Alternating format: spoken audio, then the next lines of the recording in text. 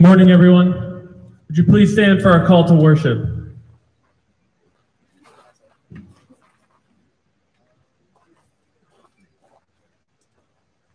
This is the word of the Lord from Psalm 150.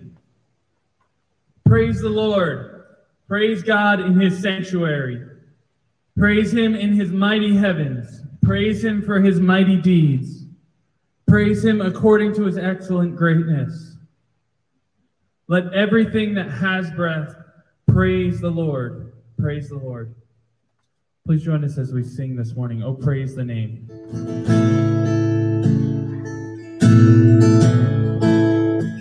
I cast my mind to Calvary, where Jesus bled and died for me. I see his wounds, his hands, his feet, my Savior on that cursed tree. His body bound and drenched in tears, they laid him down in Joseph's tomb, the entrance sealed by heavy stone, Messiah still and all alone. Oh, praise the name of the Lord our God. Oh, praise his name forevermore. For endless days we will sing your praise. Oh Lord our God. Then on the third, at break of dawn, the Son of Heaven rose again. Oh, tremble death, where is your sting? The angels roar for Christ the King. And oh, praise the name of the Lord our God. Oh, praise his name forevermore. For in this days we will sing your praise. Oh Lord our God. We shall return in robes of white, the blazing sun shall pierce the night, and I will rise among the saints, my gaze transfixed on Jesus' face. Oh, praise the name of the Lord our God. Oh, praise his name forevermore. For endless days we will sing your praise. Oh Lord our God. Oh, praise the name of the Lord our God. Oh, praise his name forevermore. For endless days we will sing your praise. Oh Lord our God. Would you please be seated?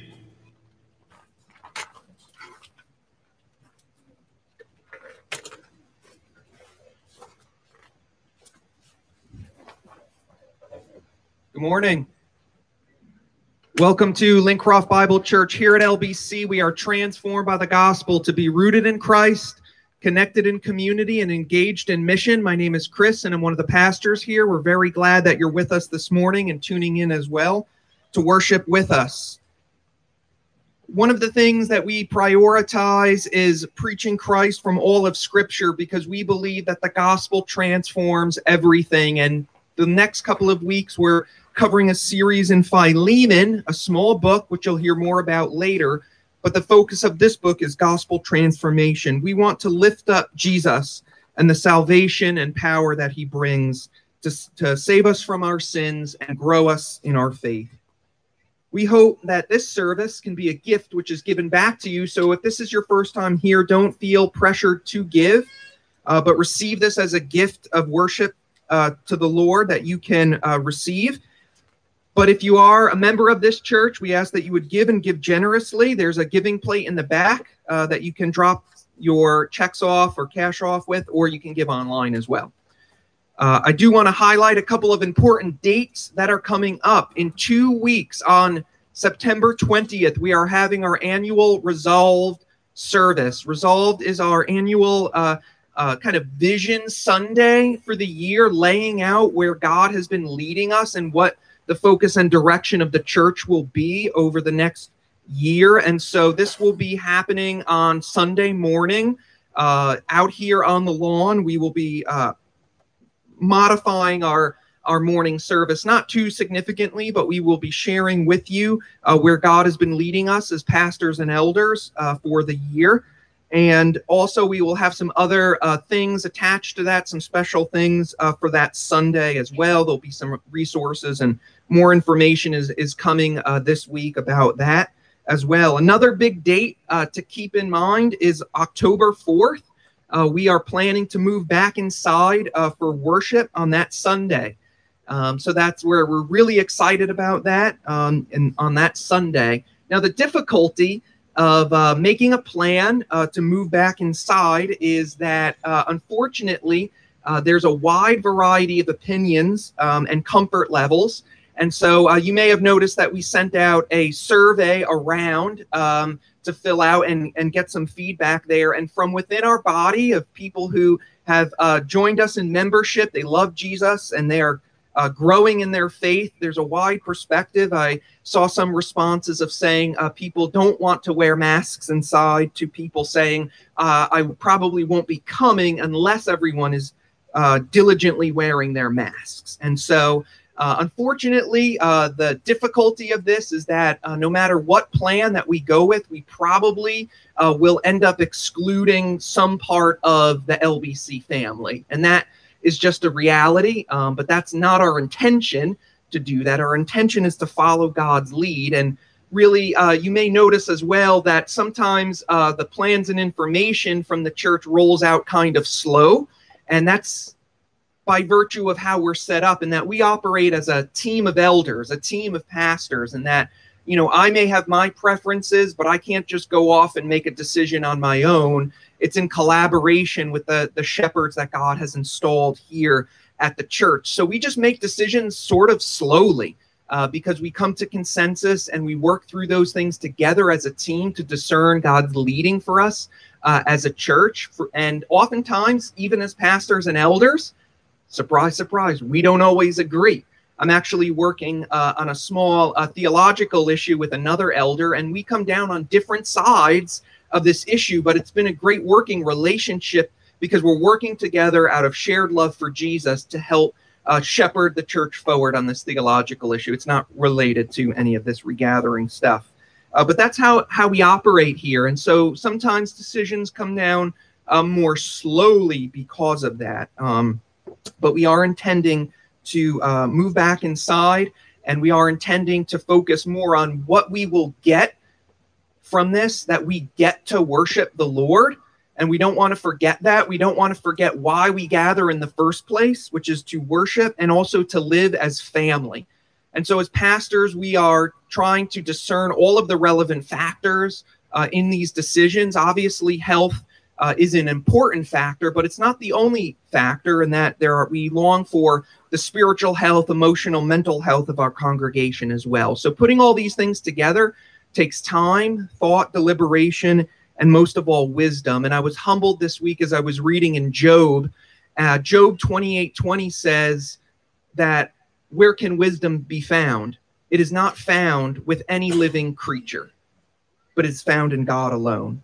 And so that is my hope, that I can submit myself to God's wisdom. And as pastors and elders, we submit ourselves to God's wisdom. So the 20th is resolved. Moving back inside is the 4th. And also there's a men's retreat coming up in October.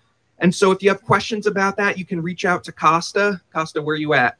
Can I get a hand? Right there. He can give you all the details, but if you are a man, you can find a registration form online. Fill that out, and then you will be redirected to the camp, the retreat center's website for payment and actual registration through them. All you need to do when you fill out that registration through the retreat center is make sure, I think it's on like the 3rd or 4th page, you put in 3 little letters, LBC. And that will let you know, that will let the camp know that you are with our group. All right. But again, if you have any questions, you can see Costa. He can fill you in with all the details out there, and you can find that on the website. But now let us turn our time to the Lord in prayer. Hear this call of confession from Galatians chapter 3. Therefore, the law has become our tutor to lead us to Christ, so that we may be justified by faith. Let's pray. Lord, we come before you today asking for your grace and mercy to forgive us, because we have not been attentive to the tutor that you have given us, to your law. We have ignored your word with its call to love and consideration of others. We have turned our back on the calls to make sure that we're devoting our time to being with you in your word and in prayer. And so we ask, Lord, that you may forgive us. We do ask, Lord, that you might forgive us of not leaving our tutor, because as your word said, the tutor of the law was in place for a time, but its function was to lead us to Christ. And so often we get wrapped up in the old way of the tutor, the old way of law, thinking that through our efforts we can earn righteousness before you, that through our good deeds you will be more accepting of us. And so we ask, Lord, that you would forgive us from being tied to the law and not coming to Christ. And Lord, when we come to Christ, we realize that we are not God, that we are fallible, finite, and weak creatures desperately in need of your grace. And we know that he is our only hope.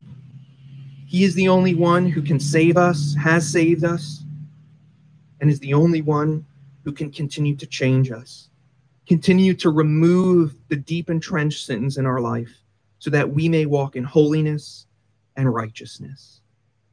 And so, Lord, we ask that we may have a deeper understanding of what it means to be justified, what it means to be declared to be in the right, not because of our works, but because of Jesus' death for our sin and his victorious resurrection. We ask these things in Jesus' name. Amen. Hear this assurance of pardon. But now that faith has come, we are no longer under a tutor, for you are all sons of God through faith in Christ Jesus.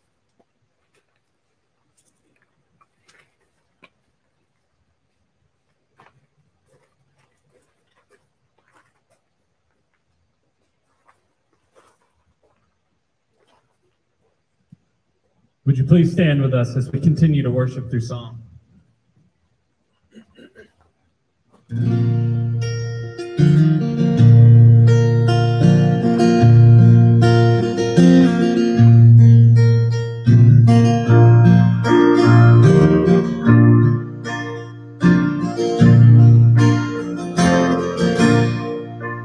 Mine are days that God has numbered. I was made to walk with him.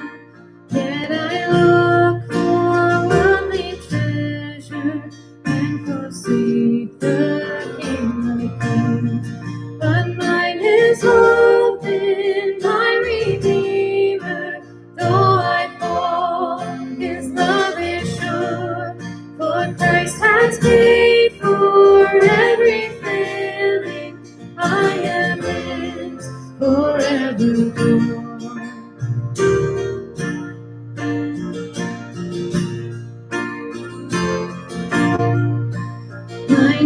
tears in times of sorrow, darkness not yet understood.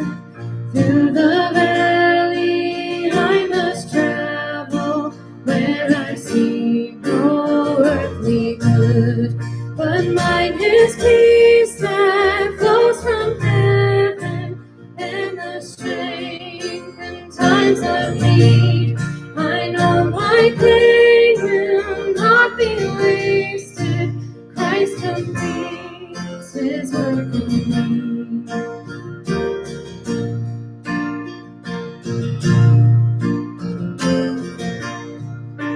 Mine are days here as a stranger, pilgrim on a narrow way. One with Christ I will encounter, arm and hatred for his name. But mine is honor for this battle, strong enough to last the war. And he has said he will deliver safely to the golden shore. And mine are keys to Zion city, where beside the King I walk. For there my heart has found its treasure. Christ is mine forevermore. Come rejoice now, O my soul, for his love is my reward. Fear is gone and hope is sure. Christ is mine forevermore. Come rejoice now, O my soul, for his love is my reward. Fear is gone and hope is sure. Christ is mine forevermore. Come rejoice now, O my soul, for his love is my reward. Fear is gone and hope is sure. Christ is mine forevermore. And mine are keys to Zion city, where beside the King I walk. For where my heart has found its treasure, Christ is mine forevermore. Christ is mine forevermore. Christ is mine forevermore.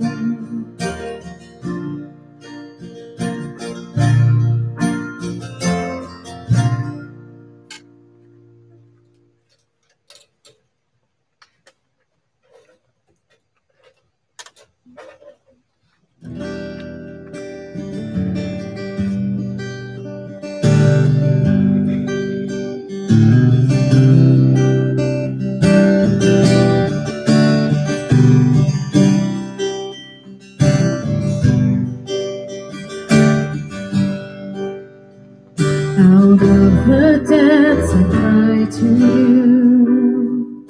In darkest places I will call. Incline your ear to me anew, and hear my cry for mercy, Lord. Were you to count my sinful ways, how could I come before your throne? If full forgiveness meets my gaze, I stand redeemed by grace alone. I will wait for you, I will wait for you on your word. I will rely, I will wait for you, surely wait for you, till my soul is satisfied.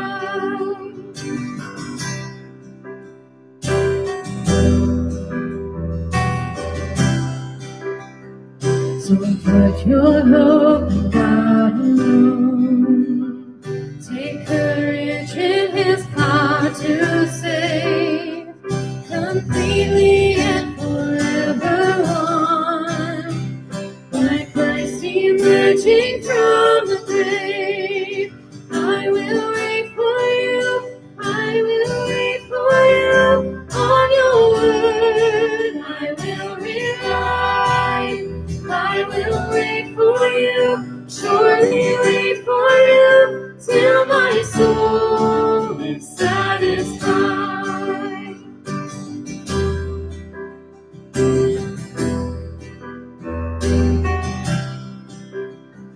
Now he has come to make a way, and God himself has paid the price, that all who trust in him today find healing in his sacrifice.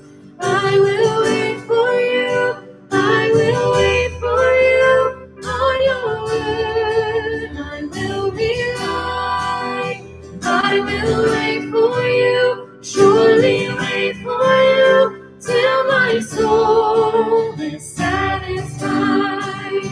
I will wait for you, I will wait for you, through the storm and through the night. I will wait for you, surely wait for your love is my delight.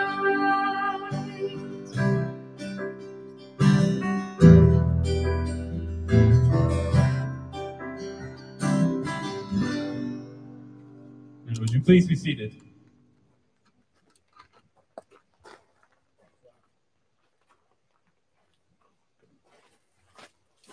Good morning. Is this on? Yeah. You guys can hear me? Nope. Rob, is this on? Yeah. Are you sure, Rob? Talk closer to it. Talk closer. I really miss you guys. I really have. It's good to be back. We're going to be reading from Philemon. Philemon, the whole book. Paul, a prisoner for Christ Jesus, and Timothy, our brother, to Philemon, our beloved fellow worker, and Apphia, our sister, and Agrippus, our fellow soldier, and the church in your house. Grace to you and peace from God our Father and the Lord Jesus Christ. I thank my God always when I remember you in my prayers, because I hear of your love and of the faith that you have toward the Lord Jesus and for all the saints. And I pray that the sharing of your faith may become effective for the full knowledge of every good thing that is in us for the sake of Christ. For I have derived much joy and comfort from your love, my brother, because the hearts of the saints have been refreshed through you. Accordingly, though I am bold enough in Christ to command you to do what is required, yet for love's sake I prefer to appeal to you. I, Paul, an old man and now a prisoner also for Christ Jesus, I appeal to you for my child Onesimus, whose father I became in my imprisonment. Formerly he was useless to you, but now he is indeed useful to you and to me. I am sending him back to you, sending my very heart. I would have been glad to keep him with me in order that he may serve me on your behalf during my imprisonment for the gospel. But I preferred to do nothing without your consent, in order that your goodness might not be by compulsion, but that of your own accord. For this is perhaps why he was parted from you for a while, that you might have him back forever, no longer as a bondservant, but more than a bondservant, as a beloved brother, especially to me, but how much more to you, both in the flesh and in the Lord. So if you consider me your partner, receive him as you would receive me. If he has wronged you at all, or owes you anything, charge to my account. I, Paul, write this in my own hand. I will repay it, to say nothing of you owing me everything, even your own self. Yes, brother, I want some benefit from you in the Lord. Refresh my heart in Christ. Confident of your obedience, I write to you knowing that you will do even more than I say. At the same time, prepare a guest room for me, for I am hoping that through your prayers, I will be graciously given to you. Epaphras, my fellow prisoner in Christ, sends greetings to you, and so do Mark and two other guys, and Luke, my fellow workers. The grace of the Lord Jesus Christ be with you, your spirit.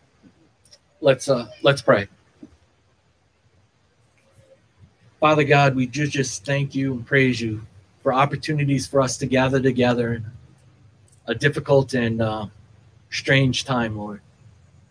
Lord, even though it seems like things around us are shaken, things around us are broken, Lord, you sit firmly on your throne. You are in complete control. Nothing surprises you. Nothing has come here without you knowing, Lord. Lord, we thank you for being our God, for being the cornerstone on which this church is built. We thank you for the love that you have for us. And we thank you that we have the ability to gather here, even though it's outside, Lord. We just thank you and praise you for it. Lord, we thank you that we can come before you with our prayers. And we thank you that you answer those prayers and for the gift of answered prayers. Lord, I think of this body here that you are knitting together. And I think of just the many ways that you have answered the prayers through this pandemic. Lord, I just want to thank you so much for being with the Blanton family this week, for being with Elisha as we see healing in him and just the possibility that he may come home, Lord. We just know these are all gifts from you. We thank you for it. We thank you for his birth. We thank you for just the life that you've given to the Blantons there. Lord, we also just thank you in the many ways that you have protected this congregation from this virus, from what could possibly be, Lord. You have, in your graciousness, have protected us from it. We thank you for it. We pray for your wisdom. We pray for your guidance as we move forward as a congregation. Lord, looking forward to going back indoors. We just want to be obedient both to you and to the government that's over us, Lord. We just pray again that you guide us. With your spirit, you show us exactly what you want us to do. Not running ahead, not lagging behind, but Lord, just staying in step with you. We pray for this new season that's upon us. I think of this fall. I think of the many schools starting up in just a different realm that it's in, Lord. I pray for the mission house as the guys have moved back in and their ministry begins here, Lord. I just pray that as this new season is upon us, that you continue to bless us, you continue to guide us, and that we continue to listen to your leading, Lord. Lord, now today as Dan comes to give us your word, we just pray that you guide him, use him as in a mighty way. I pray that you bless us here today with your word. In Jesus' name, amen.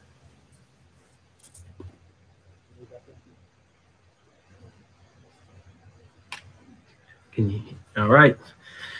Learned a couple of things during a pandemic. One is that a lot of people have motorcycles. Did you know that? I don't know if you noticed, but sometimes motorcycles drive by when we're out here, and it can be hard to hear. So I didn't know so many people. Do anybody have a motorcycle here? We're not really. That doesn't really kind of mark us as a culture. Another thing is that I'm not used to speaking in front of a camera, so we have to put this hula hoop up here. And I'm not going to demonstrate for that. Maybe Micah can show you how to do that, or you kids can play with the hula hoop afterwards. Another thing that's interesting is greeting one another, right? That can be awkward.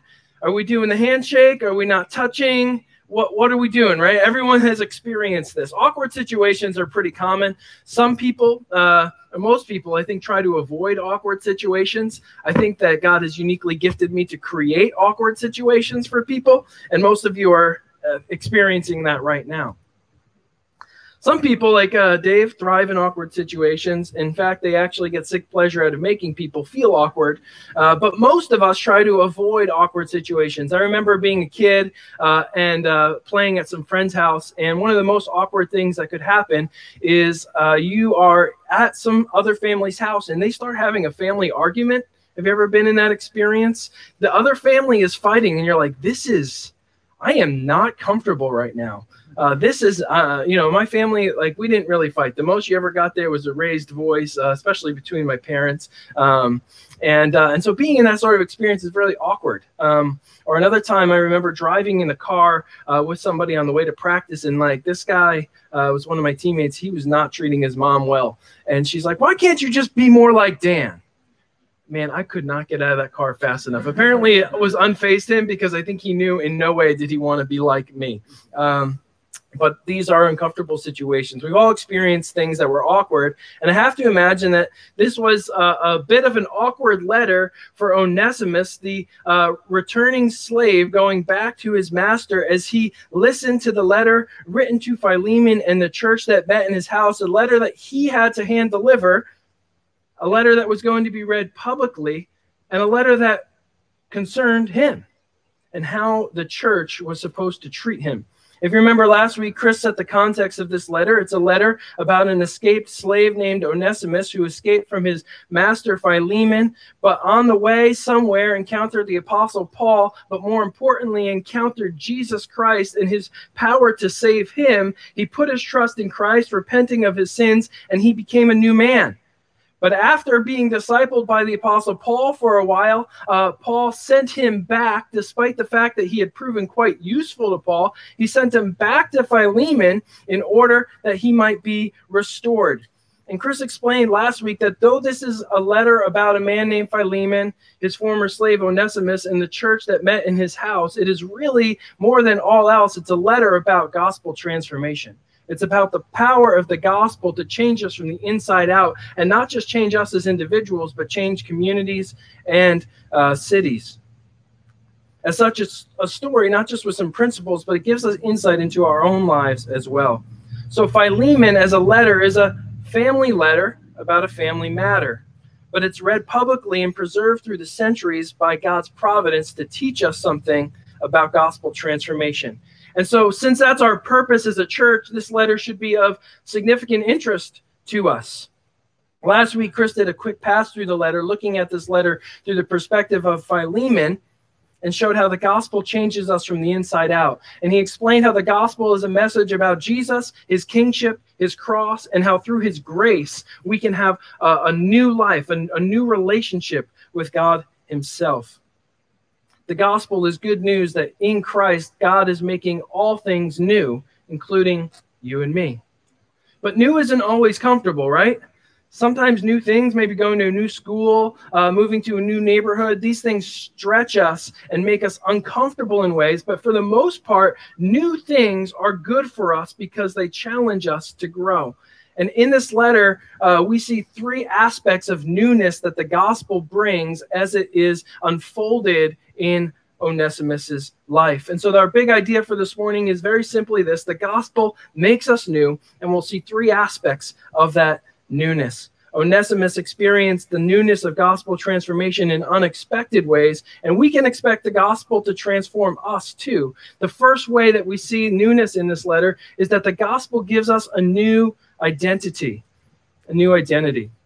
I know when I was a kid, probably about 10 or 11 years old, the most important thing in my life was the New York Giants. Now it's pretty high up there, but not quite at that level. And when I was a kid, that was probably, if you said, "Who are you?" I would say, "I'm a Giants fan." And my dad and I had the privilege of going to a lot of the Giants games growing up. And I proved my identity as a Giants fan well by how much Giants garb I wore. Head to foot, inside, outside, pretty much everything that could be a piece of clothing was a New York Giants piece of clothing. I was a Giants fan. Now, while I don't identify primarily that way anymore, we all identify ourselves in certain ways. As humans, we find all kinds of different sources of identity. As people, we introduce ourselves often on the basis of what we do. We say, "Hi, my name is Dan, and I'm a pastor," or "My name is Joe, and I'm an accountant." We define ourselves often by what we do. I wonder if you noticed how the Apostle Paul introduces himself in this letter. In verse 1, we see that Paul says, "Paul, a prisoner for Christ Jesus." Now that's interesting because in almost every letter that Paul writes, he introduces himself by describing that he is an apostle of Jesus Christ. In other words, in most of the letters that Paul is writing, he is writing and establishing his credibility to bring God's word to bear in that church's life by saying that he is an apostle. An apostle is in a pretty esteemed position. There's only 12 of them. Who encountered the risen Christ in a particular way, and so they had authority to speak on behalf of God. But in this letter, Paul makes no mention of his apostleship, at least explicitly, and he defines himself, in fact, goes to great lengths to define himself, particularly as a prisoner for Christ Jesus. 3 times in this short letter, he describes himself that way or identifies himself that way. So we have to ask the question then, why is that? Well, first of all, Paul isn't just acknowledging that he's in jail for preaching Jesus, but it seems to indicate that his captivity or bondage isn't merely to the Roman authorities, but it's actually to Jesus. And in the context of a letter to a slave owner about a former slave, Paul identifying with someone in captivity or in bondage is pretty important. Paul reminds Philemon as he writes this letter that all of us, spiritually speaking, are slaves. We are either slaves to sin or we are slaves to God. You see, before Christ, the condition that the scripture tells us we find ourselves in is enslaved to sin. Romans 3 teaches this. Ephesians 2 teaches this. But in embracing the gospel, God frees you from the prison of sin, but he takes you captive to something much greater, and that is grace. That's why some Christians call God's saving grace irresistible or overcoming grace. It's so powerful that it, in a sense, arrests your soul and takes you captive to a far greater master. Paul describes it this way in Romans chapter 6. He says, "For when you were slaves of sin, you were free in regard to righteousness," meaning you didn't have to obey God. But what fruit were you getting at that time from the things of which you're now ashamed? For the end of those things is death, i.e., if you live for yourself, you die apart from God. But listen, he says, but you have been set free from sin and have become slaves to God. And the fruit you get is sanctification, which leads to eternal life. So Paul says, before I was a slave living for myself, but God saved me and in a sense enslaved me to grace. And so know this, every one of us is serving something. We will always serve something or someone. It's in our nature. But the Bible tells us that the freest way to live is to live to serve God, to live as a prisoner of grace. And so Paul starts this letter with one line describing how the gospel has changed his identity, and he writes to persuade Philemon about Onesimus's identity. Notice how he describes that identity change in verse 10 and 11. He says, "I appeal to you for my child, Onesimus, whose father I became in my imprisonment." Paul calls Onesimus his child, and he identifies himself as his father. Paul is affirming a change in Onesimus' identity. He's a new man. Not only has he become Paul's spiritual son, but more importantly, he's become God's son. God has transformed his identity from a fugitive slave to a faultless son. And apparently Paul is so convinced of God's transforming work in his life that Paul sees fit to adopt Onesimus as if he were his own child. The scriptures teach in 2 Corinthians 5:17 that if anyone is in Christ, he is a new creation. The old is gone and the new has come. To become a Christian is to have a transformed identity. It's to become an entirely new person. And while that may be hard on one level to accept about ourselves, it can be even harder to accept that about somebody else, particularly someone who has a past that we might not want to reckon with. But Paul believes so deeply in the power of the gospel to transform because that's what he experienced himself. Remember, I think sometimes we forget about this, about the Apostle Paul. He was a religious terrorist. He persecuted people of faith. But God arrested him in his grace and gave him a new identity. And so Paul understands deeply the power of the gospel to change who he was.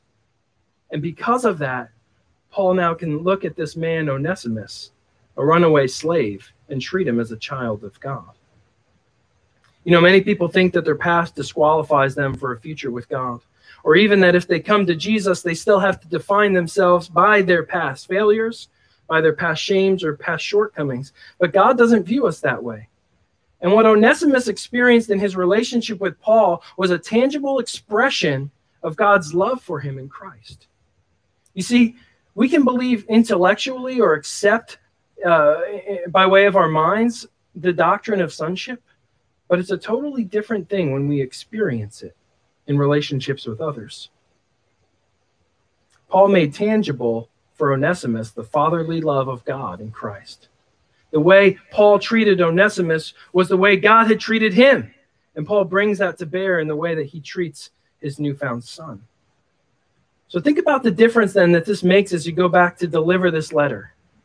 Onesimus has no idea how Philemon will respond.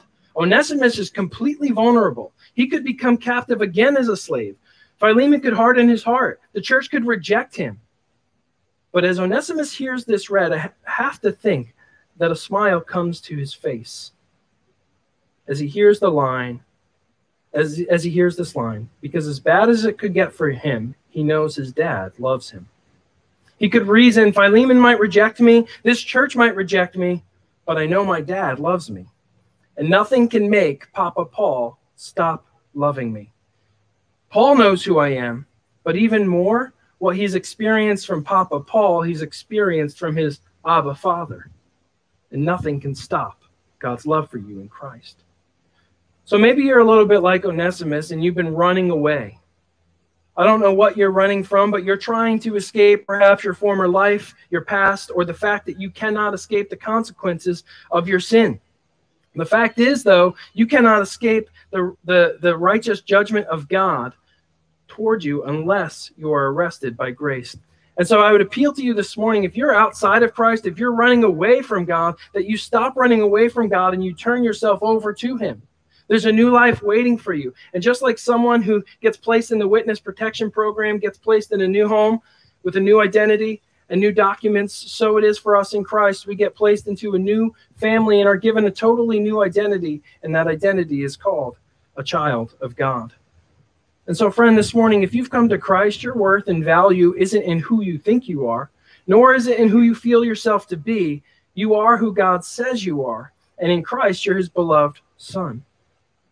One of the things that I learned from the man who discipled me was that the most important thing in life isn't who you were, but it's who you are in Christ and who you're becoming in Christ.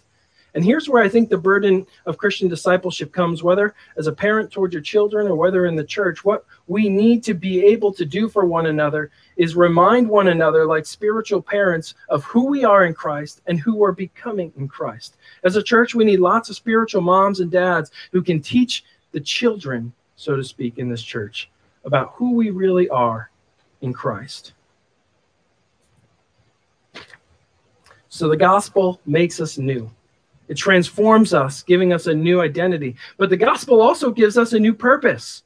The gospel gives us a new purpose, and that's the second expression of newness we see in Onesimus' life. We see that in verses 11 to 13. Paul writes to Philemon about Onesimus, formerly he was useless to you.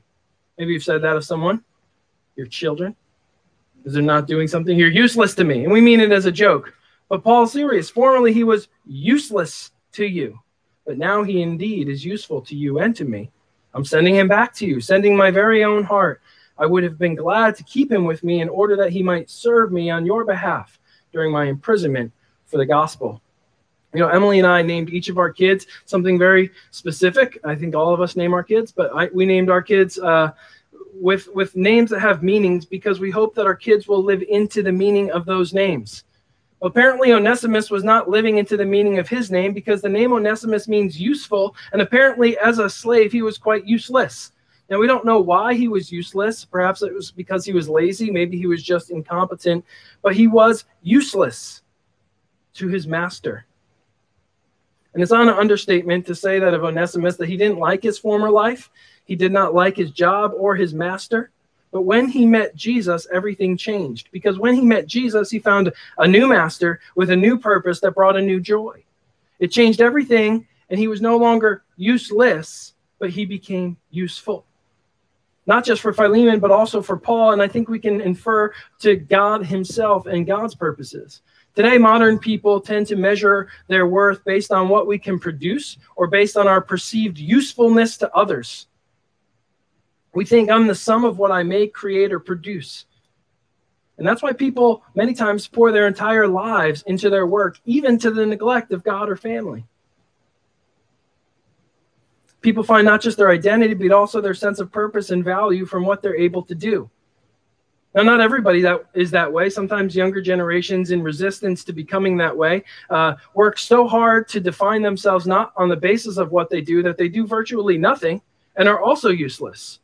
And so overwork and underwork, neither of those things produce the kind of life that is useful to God and his purposes. Both ways of living are profoundly unsatisfying because both ways of living are profoundly selfish. Whether you live for your work or you live not to work, both the forms are living for yourself. In other words, you're a slave to your own desires. And so whether you live for yourself, you are useless for the good of others. And if you live on a treadmill of performance, pursuing success, or whether you float on a lazy river of self-satisfaction, both are endless and both lead to nowhere. But you see, the Christian views their life differently because they believe that their worth is not found in inherent usefulness, but in Christ. Christians acknowledge that it is sin that makes us useless. Before we came to Christ, that is, we were useless to God and to others because we were slaves to sin and to self. But Jesus transforms us, gives us a new purpose, and makes us useful to God and to others. Through the cross, Jesus frees us from our need to serve ourselves, to give us dignity, worth, and value. And in Christ, he gives us all the dignity, worth, and value we could ever hope or long for. And so like many of us, I'm sure that Onesimus, as he was a slave laboring for a boss that he didn't like, just wanted to be free from that burden. He thought, if I could just get out of this situation, everything will be good in my life. Maybe you've thought that way. Maybe you think that way right now. But getting free from that burden didn't actually free Onesimus, because once he was free, he found that he really wasn't free, because there was a more significant bondage than that of his job.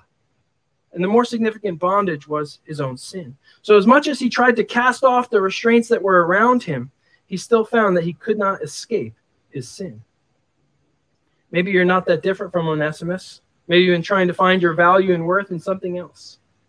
Maybe all you can think and dream about is a better job, a better house, or a better spouse. But have you considered that perhaps if you got that thing, you might not just be as free or happy as you thought you would be?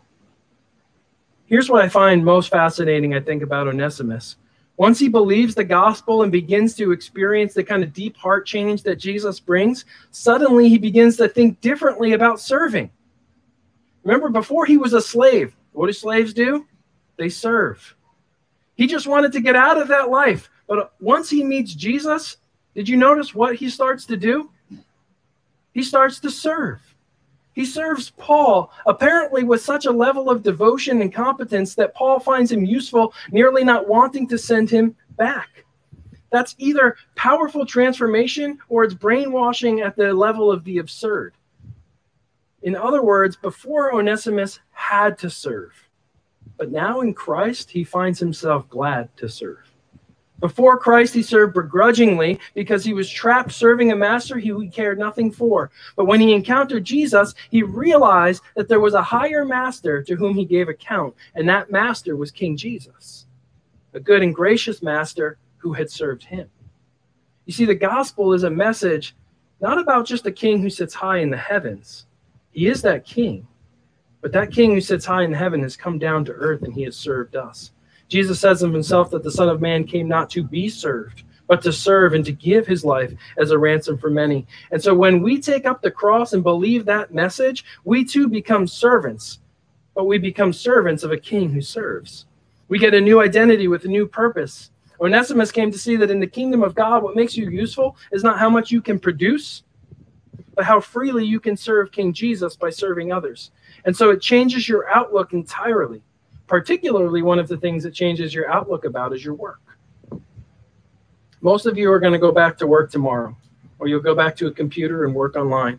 Sorry to have to remind you about that. You were like, it was a good day until now.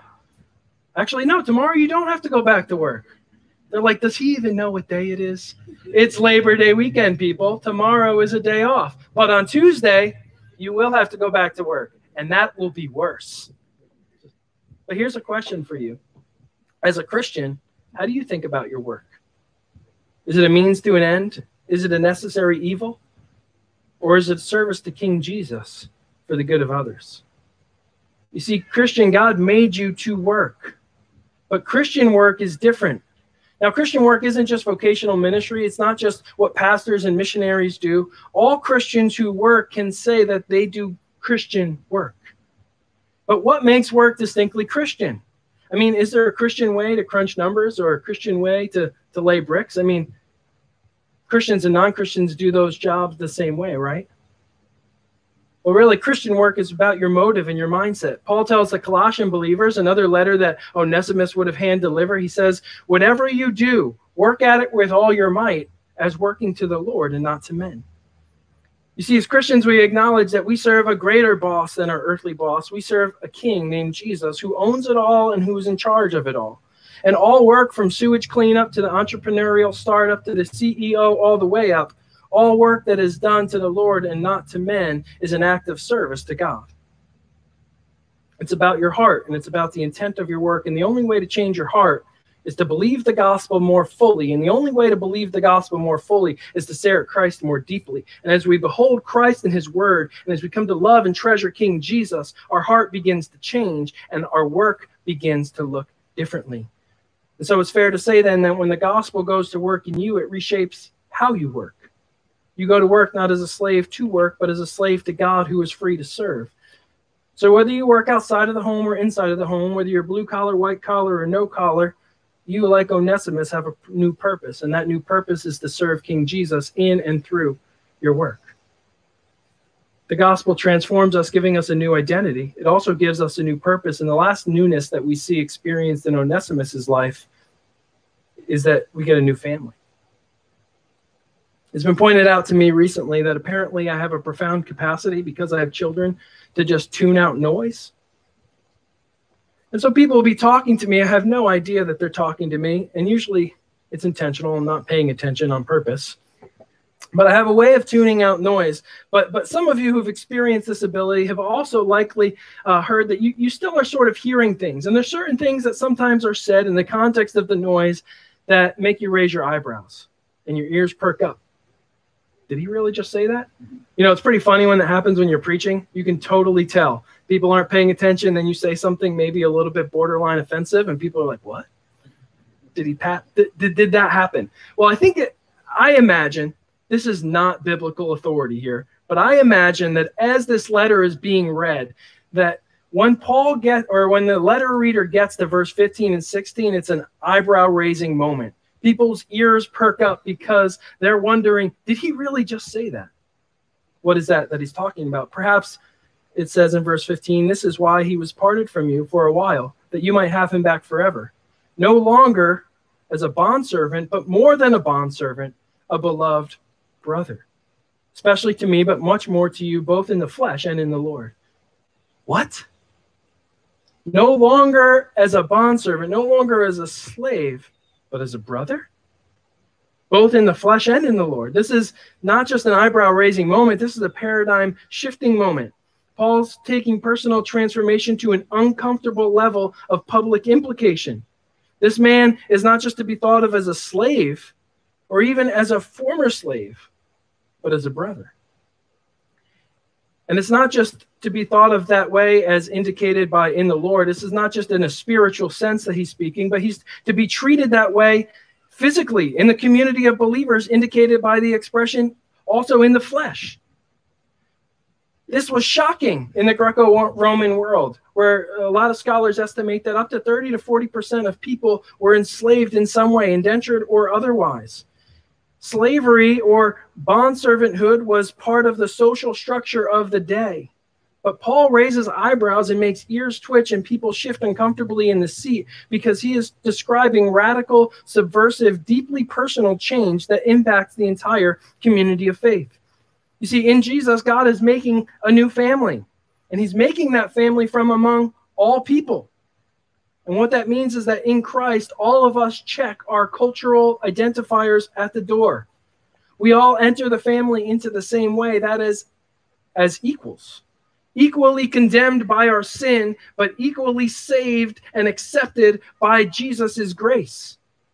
And that coming to us by faith alone. You see, the crazy thing about this new family is that in Christ, both slave and slave owner can become brothers. The gospel reorients and totally relativizes social status and cultural qualifiers. Listen to what Paul tells the Galatian believers in Galatians 3. He says, for in Christ Jesus, you are all sons of God through faith. For as many of you as were baptized into Christ have put on Christ.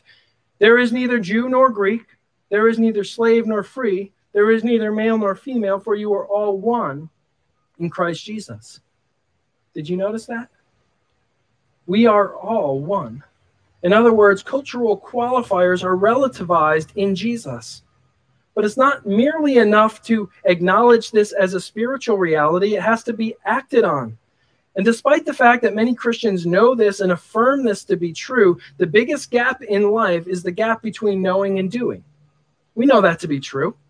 We know lots of things that God says to do, but we have a hard time doing it. And what Paul is describing here is something that he intends not just to be assented to mentally or spiritually, but to be acted on in reality.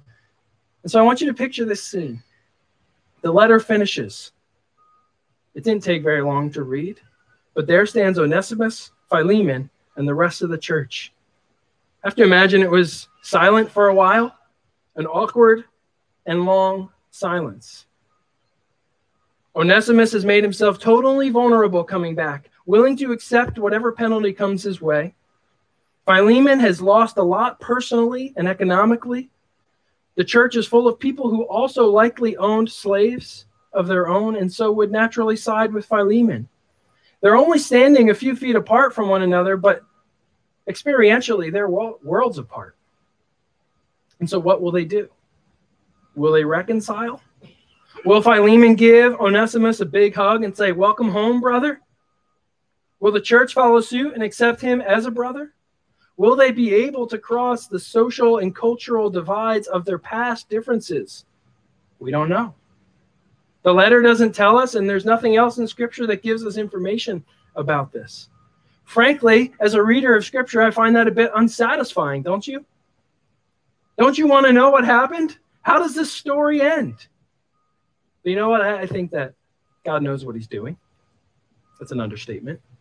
I think it very intentionally ends the letter this way with a sort of silent cliffhanger, much like the story of the prodigal son, where the older brother is standing outside and his listeners were left wondering, what will he do? But the most important question is not what will he do, but what will we do? You see, the response to the letter resides with us. We are this church reading this letter, overhearing this conversation. We have to do something with this story. And this story shows us something about ourselves and forces us to ask the question, can we treat the slave as our brother? Will we cross the social and cultural divide? Can we overcome our differences in our pasts and love each other like family? We don't know the answer as to what happened then, but we know the answer to how it can happen now. The only way that people as different as Philemon and Onesimus can call each other brothers is if the gospel really transforms our hearts. You see, the gospel is a message about a cross where a Savior died. And it is a cross that bridges the divide between our differences and our past. You see, the cross of Jesus shows us that God himself bridged the divide between himself and us. And no one is more different than God and us. No gap is greater than the divide between the holy and infinite, divinely perfect, glorious King of the universe and his broken, rebellious creatures. But the cross proves that there is no barrier or divide too great to move across in love. And if Christ did that for us, we must reason this. If Christ did that for us while we were his enemies, then certainly people like Philemon and Onesimus and the church can become family. There's no distance too great between us that the cross cannot connect us. You know, sometimes people read this letter and they wonder, you know, if slavery is so evil and morally wrong, why doesn't Paul just take this opportunity to condemn it? His response, if you're looking for that, seems underwhelming. Why isn't he outraged and calling for public advocacy and tearing down statues of Caesar? And in a culture today that runs on outrage, this may seem like an underwhelming approach. But while it may not answer all of our questions, nor is it trying to, I think that it does demonstrate that the way that change happens is that it begins on the personal level and it works its way outward. You see, after all, instead of asking why doesn't he condemn slavery, we should ask, How in this atmosphere of gospel-shaped love could slavery continue to exist? I think this is what's going on here. Paul is so convinced of the power of the gospel to change hearts that he doesn't need to condemn it because he trusts the power of the gospel at work to undermine it. Just like he appeals not by way of command, but out of love. So we see this here. Paul doesn't call here for tearing down structures and systems. Now, while there may be space and place for Christians to do that in terms of public advocacy, that's not the point of this letter.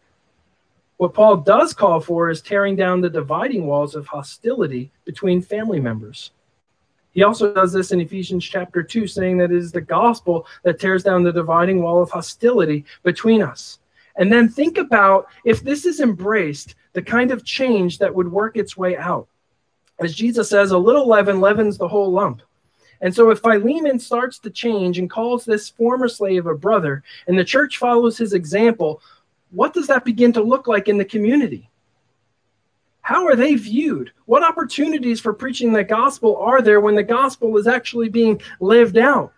Albeit slow and ordinary, the results of that can be extraordinary.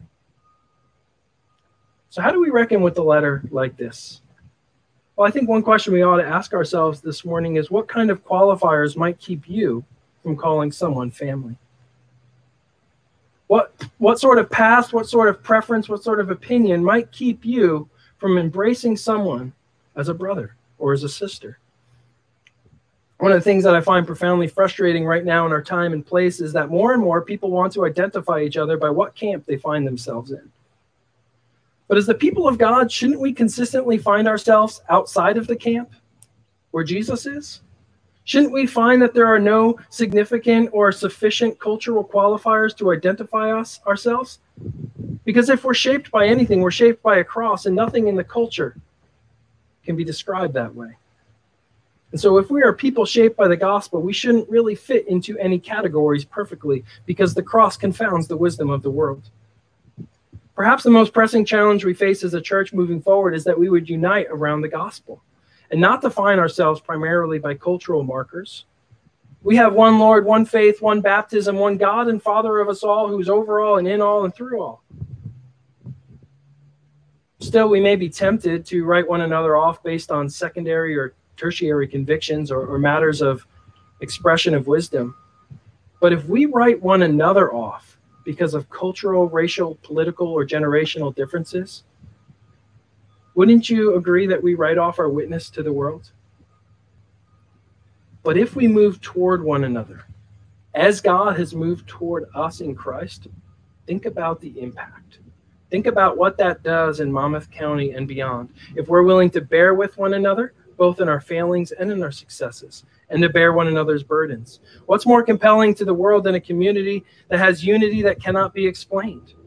What's more compelling than a community that's multi-ethnic, multi-generational, multi-social, multi-convictional, multi-anything, and yet united in their common love for Jesus and one another? It's okay that we disagree about things. Don't forget that Jews and Gentiles disagreed about far more than we did in the early church. And yet it was the gospel that united them. They shared life together because they agreed about the two most important things, that we are both great sinners and we both need a great Savior. That's our fixed point. As we move forward, that's what brings us together. And that is the lens through which we ought to view all else. Onesimus experienced the transforming power of the gospel. I don't know how the rest of the church heard this letter, and consider that more next week. But what I do long for is that as we consider this reality of gospel transformation, which is our purpose, that we would be more rooted in Christ, knowing we have a new identity. We're sons and daughters of God. That we would be more connected in community because we have a new family. And that we would be more engaged in mission because we have a new purpose. Onesimus experienced the power of the gospel. I pray that we will as well. Let's pray. Father, we love you. We love you because you first loved us and you sent your Son to be the Savior of the world. We humbly acknowledge that we are great sinners and we are in need of your great salvation. We thank you that you have not left us to die in our sins, You have not left us enslaved to the elementary principles of the world or to our own way of life, but you have made a way for us in Christ to know you, to have a relationship with you, to be given a new life, a new purpose, and a new family. We thank you that in Christ these things are true. We ask that you would help us as a church to rally around that and to love one another fiercely in the way that you have loved us. We pray this in Jesus' name. Amen.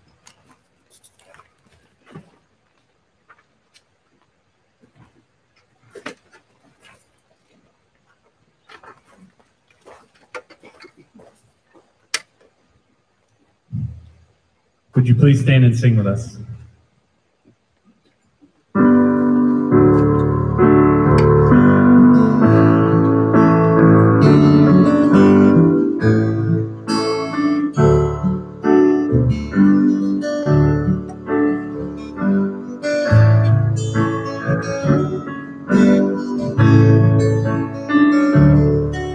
In Christ alone, my hope is found. He is my light, my strength, my song. This cornerstone, this solid ground, firm through the fiercest drought and storm. What heights of love, what depths of peace, when fears are still, when striving cease. My comforter, my all in all, here in the love of Christ I stand.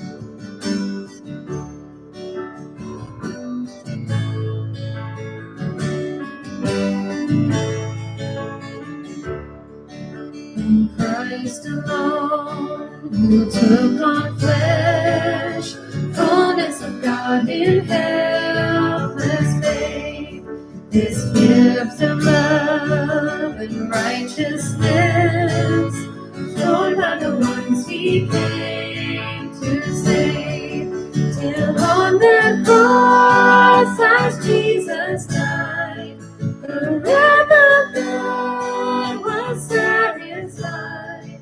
For every sin on him was laid, here in the death of Christ I live.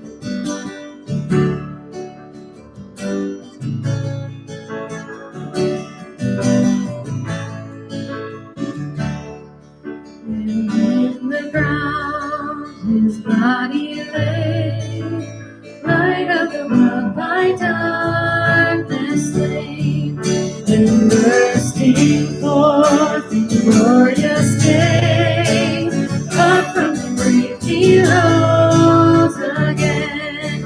And as he stands in victory, since curse has lost its grip on me, for I am his and he is mine, bought with the precious blood of Christ.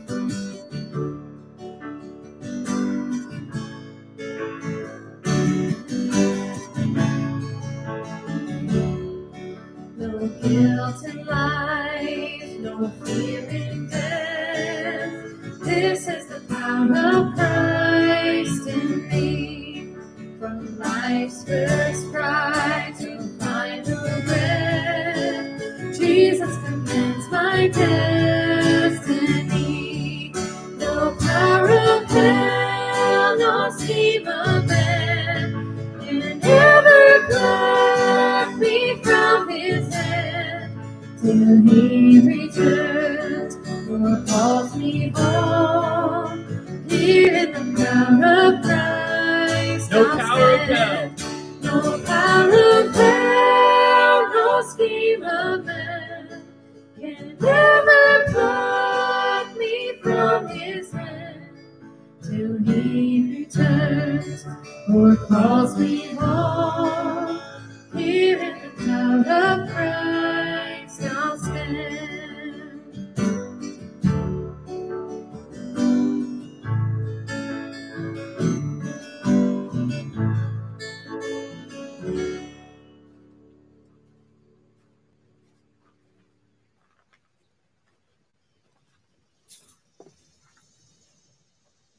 We end every service with a benediction, which is a blessing for the road. Hear these words from the Apostle Paul from 2 Timothy.